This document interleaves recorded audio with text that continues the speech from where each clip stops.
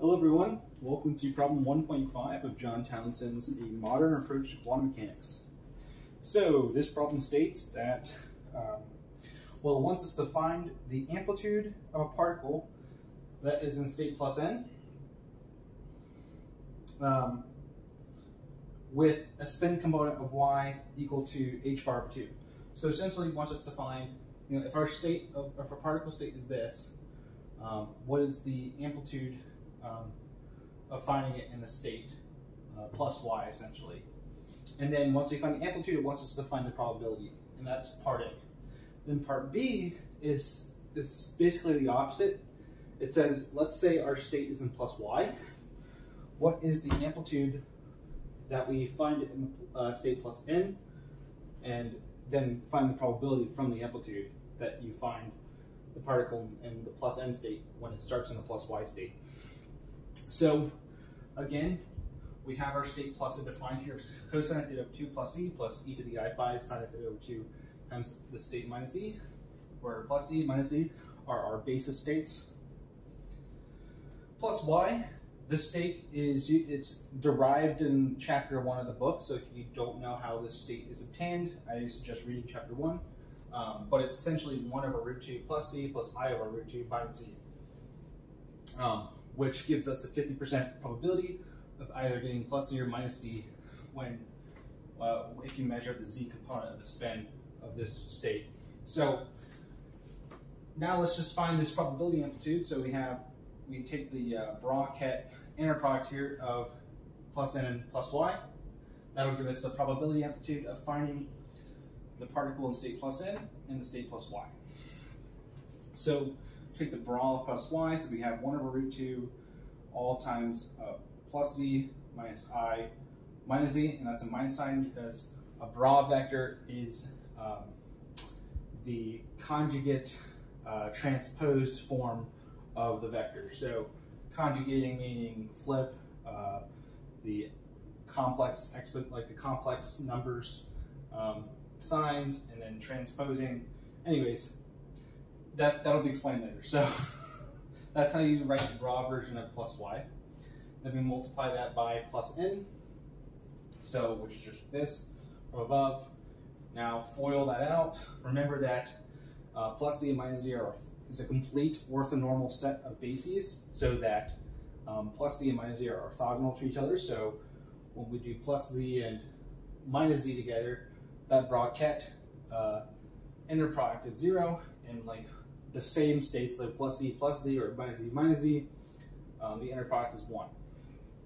So if you multiply that through, you get cosine of theta over 2 all over root 2.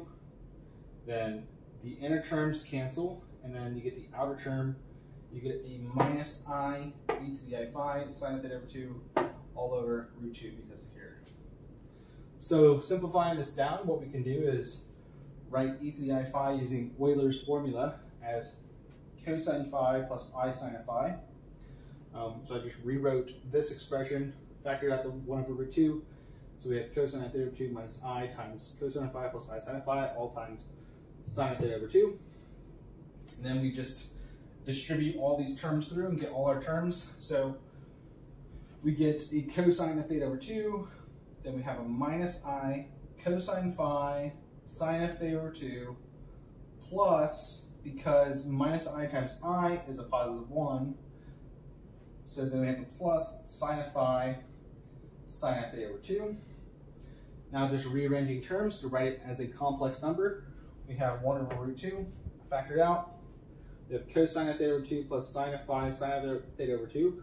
That's the real part of our complex number. And then we have minus I cosine phi sine of theta over 2. And that's the complex part of our complex number.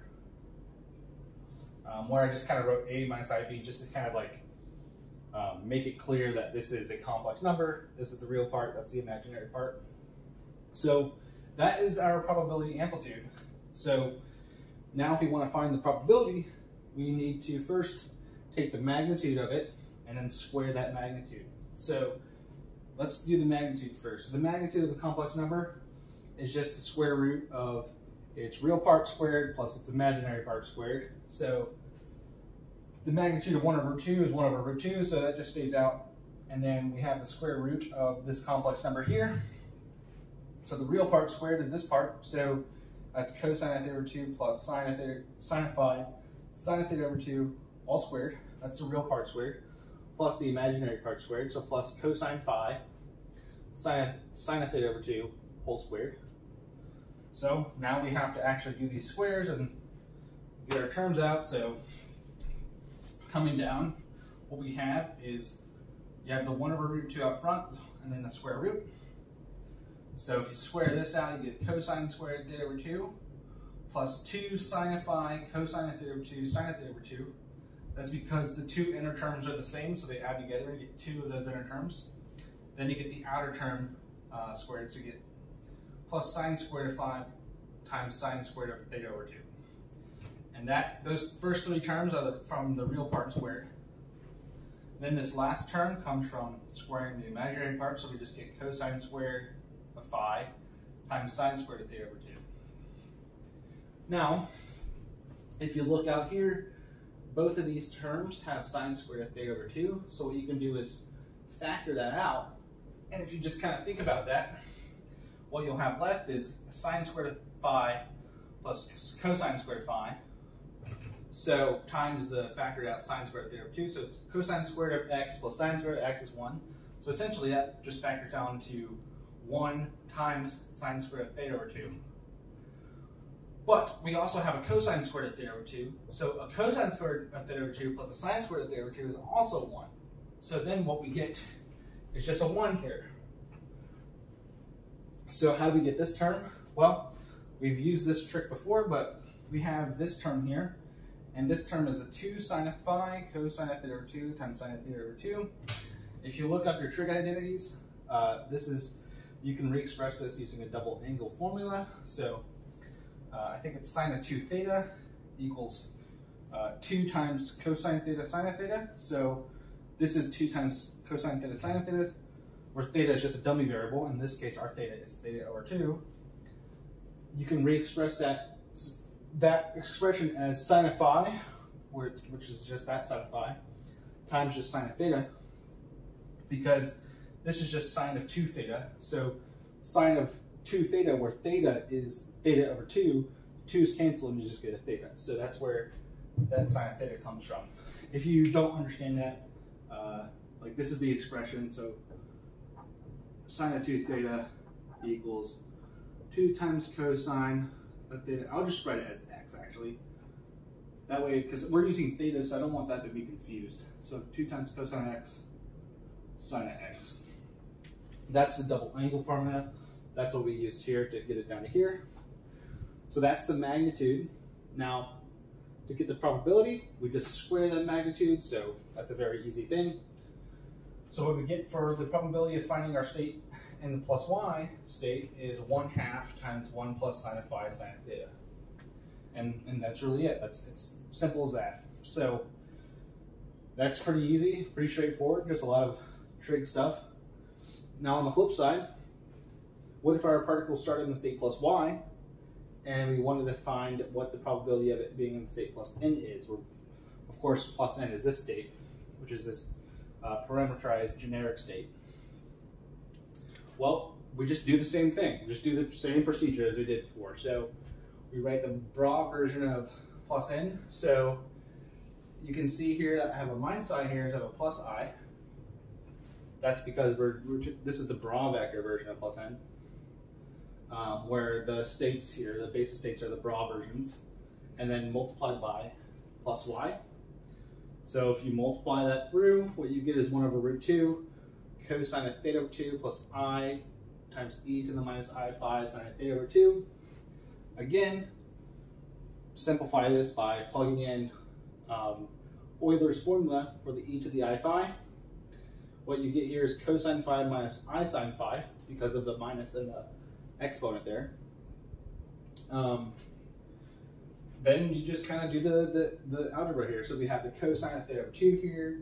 You get, for the real part, you'll have I times minus I, which is going to be positive 1. So for the real part, we'll have sine of phi sine of theta over 2, and then the imaginary part will be minus I,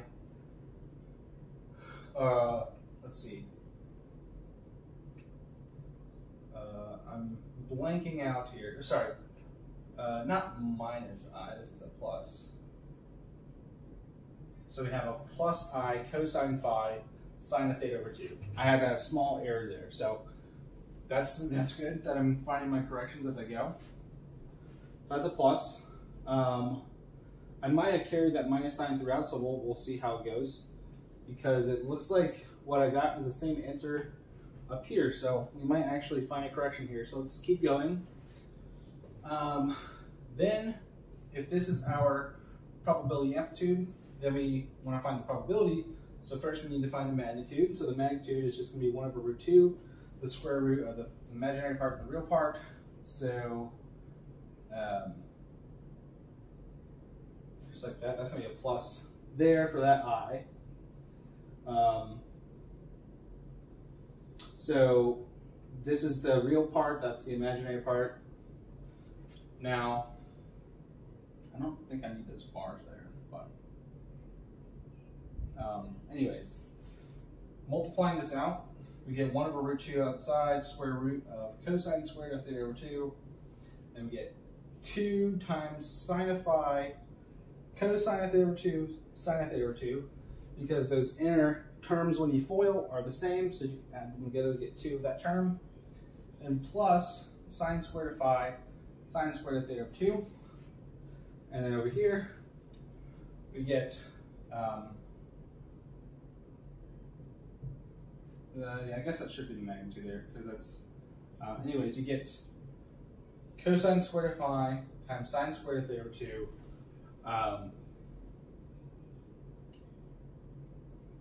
and the I here, let me just, I should not have an I there. I don't know why I have an I there. So we're finding errors as I go. Because this is, when you're trying to find the magnitude of a complex number, you take the square root of its real part and its imaginary part. You don't put the I in the imaginary part. You're just taking the square of that imaginary part. So anyways, what you get here is cosine squared of phi plus times sine squared of theta over 2, with all that rest of the stuff. This term here can again be expressed using the double angle formula to reduce down to sine of phi, sine of theta. And then again, this stuff over here, if you factor that out, you'll get 1, then you get cosine squared of theta over 2 plus sine squared of theta over 2, that's just 1 again, so you just get the 1. And we get 1 plus sine of phi, sine of theta, and the square root. Take the square of that, you get 1/2 times 1 plus sine of phi, sine of theta, which is exactly what we got over here. So we get the same thing. And that's about it. So it's really that simple. A lot of these problems do involve knowing some trig identities, and if you don't know them, if you have a very complicated trig expression, look up a table of trig identities and see if you can identify any identities that might help you reduce some of the stuff into a simpler form. And yeah, it's just a bunch of algebra and factoring.